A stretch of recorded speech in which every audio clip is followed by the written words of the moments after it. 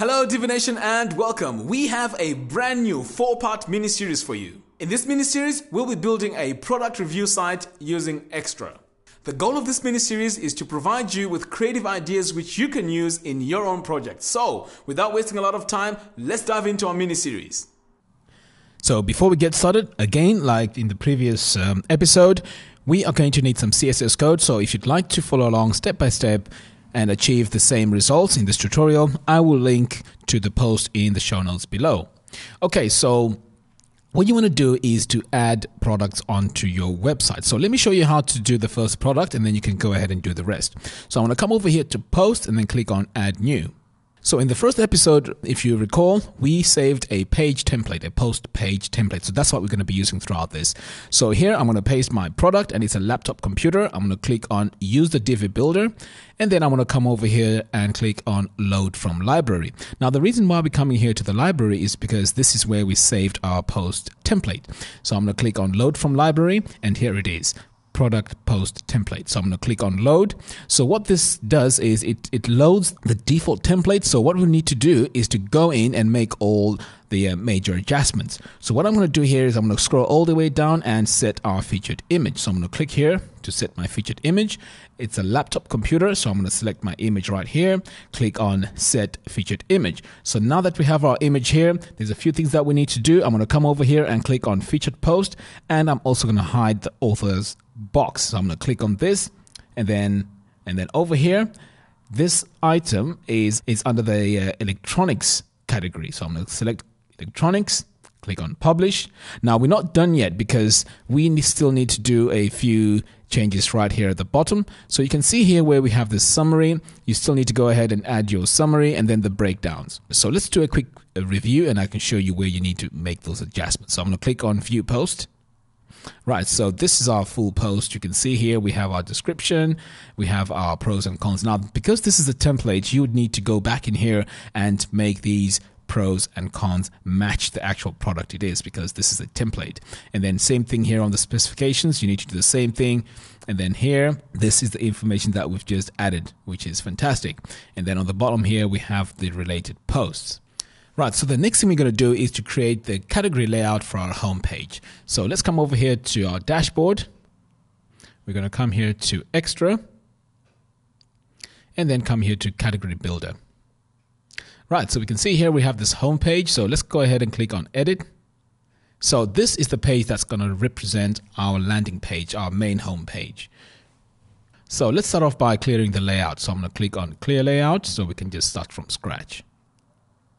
So let's start off by inserting our column. So I'm going to click this plus button here. And for our column, let's start off with a 2/3 or 1/3 column. So let's click on that. So what we need to add here is our first module. So I'm going to click this plus button. And here we need a featured post slider. So I'm going to click here for the featured post slider. Right, so let's start off with the categories. So let's select all categories. Post limits, I'll just leave it at 6, but you can set this to whatever you want. And in here, you also have to make sure that you have all your posts set on your website for this to work properly. And then over here, you can select only the featured posts, but you need to make sure that as you set up your posts, you need to set them as featured. But again, you can either set this to yes or no. So let's scroll all the way down here. Now show author, let's set that to no. Show date, again, this needs to be set to no. Okay, now let's go into the design tab. So the nav color, I'm going to click this and add my color, and this needs to be set to white. Our nav background color needs to be set to black, so I'm going to click over here and add my black. And then for our caption background color, now this is going to have transparency on it, so I'm just going to paste it in here like that. Okay, so let's scroll down here and select the font title. So this needs to be set to 24 and the color needs to be set to black. And then over here on the meta font, this needs to be set to 16. And again, the color needs to be black. So let's come over here to our meta text color and set it to black. And then finally here for our custom margin, let's put 0 to the bottom. So finally, we need to add our CSS code. So I'm going to come over here to the advanced tab. click on main element and paste my CSS code. Now, once you've done that, you can go ahead and click on save and exit. Right, so let's come over here to our next module. So we're going to click this plus button here to add our text module. And then we need to add some text. Now, this text we're going to add is going to have some CSS. So let's use the text tab right here. Okay, so I'm going to paste my code in here. Now it's time to go to the design tab and make more adjustments. So I'm going to click the design tab. So let's start off with the text font size. So here it's set to 14 by default. Let's change that to 40. But for the tablet and desktop, this needs to be slightly smaller because this is going to be way too much. So I'm going to click this icon right here. And for the tablet, I'm going to set it to 24. And the same for the smartphone. Okay, so I'm going to come back here to my desktop. So let's go to the header font size. So over here on the header font size, this needs to be set to 42. Click this icon again to set our sizes for the tablet and the smartphone. So I'm going to click the tablet. So here we need to set this to 38. And for the smartphone, we need to set it to 28. And then let's go all the way down here and go to the custom padding. So custom padding top, let's set that to 40 and then 15 for the rest of the sides. And then with that set, let's click on save and exit. Now it's time to go into the row settings. So let's come over here and to access all the settings, I'm going to click this hamburger icon. And first of all, we need to set our background color. So I'm going to click this plus button here and set it to white. We're going to come over here to design. Equalize column height, let's set that to yes. Make this row full width, let's select yes. And then finally, we need to add the CSS code in the advanced tab. So I'm going to click the advanced tab and our CSS needs to go into the main element. So I'm just going to paste my CSS code in here. And as I mentioned before, if you'd like to use the CSS code throughout your design, if you're following this step by step, I will link the post to the post in the show notes below. So now that we have all this set, let's click on save and exit. So next, let's add another standard section. So I'm going to click this plus button here to add our standard section. It's going to be a single row. And in that row, we're going to add a text module. Okay, so I've got some code to add in here for the text module. So I'm just going to add it here. And this is for the product reviews. And this is a title. So let's go ahead and save and exit. Okay, so now let's go into the design tab. So here for our text orientation, let's select center because this looks much better if it's centered. And then for our font size, let's set it to 48. And then again for the tablet, let's set it to 42. And for the smartphone, let's set it to 36. Let's click on save and exit. Okay, so next let's add a specialty section. Now this is a section that we haven't used for quite a while, so it's going to be quite interesting to use this. So, okay, let's go ahead and click on specialty section. The one that we need is this one, so I'm going to select it. Okay, so it's time to add some columns. So let's start by adding some columns here. So I'm going to click this plus button and add 2 halves. So over here, I'm going to click this plus button to add our post module. So I'm going to click on posts. And we're going to choose the clothing category. So what's going to happen now is that post module is only going to have the clothing, the stuff from the clothing category. Okay, and then over here, show author, we're going to say no. Show date, we're going to say no. And then we're going to go ahead and save and exit. Okay, so what I'm going to do next is duplicate this 3 times, drag this over here to the right. And then I'm going to drag this one more time. So what we want to do now is to make sure that this post module is collecting information from different categories. So the first one here was clothing. I'm going to come over here and change this one to, let's say, electronics. Save and exit. Come over here again into the settings. Change this one to health and fitness. Save and exit. And then finally, we're going to come over here and set this to kitchen. And then save and exit. So what's happening here is each post module is now pulling stuff from different categories. So this is going to make it all look different. So next, what if you want to add a video review? So in order for us to do that, we need to come over here to add new row. So we're going to choose this single row. So for now, we're going to click on update, and then we need to create a video category. So let's come over here to post, and then let's create a category. Now the category we're going to add here is called video. So this is where all our video reviews is going to be. So I'm going to also add my slug as video, and then we're going to change the color to this dark gray. So the hexadecimal color is right here. Click on add to category. So now we have a new video category. So next we need to add the video or create a post which references this category. So we're going to come over here to this plus button, click on post. So now we need to add a new post. So let's just call this post video. So to add our video, I'm just going to come over here and go to our YouTube channel. So what I'm going to do is I'm going to choose one of my latest videos here where I'm being interviewed. So I'm going to select the URL right there. So what you want to do now is to scroll down here and make sure that the format here is set to video, because that's very important, because this allows us now to add the video URL. So I'm going to paste my URL in here, and then I'm going to select my category. Now remember, the category that we've just created is called video. So I'm going to select it right here, and then I'm going to click on publish.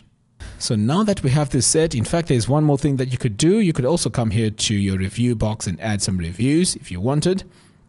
But for now, we're just going to leave it as it is. So let's go back to our category builder. So we're going to come over here to category builder, choose our home page, click on edit. Right, so now let's add our post module. So I'm going to click this insert. I'm going to click on posts, and then I'm going to select my video category. Okay, so with that selected, I'm going to come over here and make sure that our author box is show author is set to no, and also the date is set to no, and then click on save and exit. Right, so what are we going to do here on the right? We need to add some more posts modules. So I'm going to click this plus button here, click on post. Now, what we're going to do here is we are going to do something different. So we're going to select all categories so that it shows all the categories. But when we sort this out, we are going to sort this by the highest rated. So all the highest rated items are going to be showing on this post module. So this highest rated comes from the customers that actually rate each product on the website. So again, we're going to come over here and disable the author and also the date. So I'm going to click on save and exit, click on insert modules, and then I'm going to select my posts. And again, this is going to be all, but over here, the sort method is going to be most popular. And again, this is going to be most popular based on how people are using the website. So again, I'm going to come over here and disable the show author and also the date, and then click on save and exit. So what also helps here is to go in and name these, because right now they're quite confusing. So I'll just show you how to do that, and then you can go ahead and edit these. So I'm going to come over here to my module settings. So we know that one is the highest rated, as we can see here as the sort method. So we're going to come all the way right here to the bottom, and for the admin label, we're going to set this to highest rated. Click on save and exit. So what this helps now is every time I come over here to my category layout, I can see exactly where things are, because right now it's confusing to see, what is in each of these modules. Okay, so now that you know how to do that, you're going to go ahead and rename these. So what I'm going to do next is I'm going to duplicate this section, and then I'm going to drag it below this specialty section. And what I'm going to do is I'm going to come over here into my text module settings, and I'm going to paste a different title. Now this title here is going to be our latest reviews. So I'm going to click on save and exit. Right, so what we're going to do next is we are going to add another module, but this time it's going to be a blog feed. Right, so what we're going to do here is we're going to add all products that are coming from these different categories. So this blog feed will be showcasing all the products from these 4 categories. Okay, so we're going to go ahead and click on save and exit. And then finally, under the blog feed, we're going to add the post carousel. So I'm going to click on insert modules, click on post carousel. We're going to click on all. And then, so what we need to do with this is only to show featured posts only. So I'm going to select here. So what you want to do to make sure that all your featured posts are shown in this post carousel is to make sure that as you create your post, you select the featured option. Click on save and exit. So what we need to do at this stage is to take a preview of what we've put together. So as you can see here, this is a category layout, so we can't really do a preview. So let me show you how to add this category layout as our home page. So I'm going to come over here, click on reading. Okay, so over here we can see that our page is set to latest posts. So in order for us to show the category layout that we've just designed as the main page, we need to come over here to an extra layout theme. So I'm going to check this button here, and then we're going to select homepage. So you can see here we have different categories. So the one that we've been working on is the homepage. So now once I save the changes, this now is going to be the layout that shows on our main page. And let me just show you what that looks like. So I'm going to open a new tab, and we're going to go to our homepage. So this is what our homepage looks like. It has all the categories. So what we're going to do next now is to add our CSS code, which is going to bring the final settings all in place. So to do that, let's come over here to Extra and click on Theme Customizer. So what we need to do here is to come over here to Additional CSS. And this is where we need to add our CSS code. So make sure that you create some space before you start entering your CSS code. Okay, so this is where I'm pasting my CSS code. Okay, so let's go ahead and save and publish. So let's finally take a look at our page and see what it looks like. Okay, so this is our final page. So as I scroll down, you can see that now we have all our categories. So we have our product reviews from different categories. We have the clothing, electronics, health and fitness, and also kitchen. And then on the right here, we have all our top rated products. And over here, we have all our popular products. So there you have it. Thank you all for watching. If you like this video, please give me a thumbs up and do follow us on our social media platforms. By doing so, you'll be notified every time we release new videos. Until next time, thanks for watching and see you soon.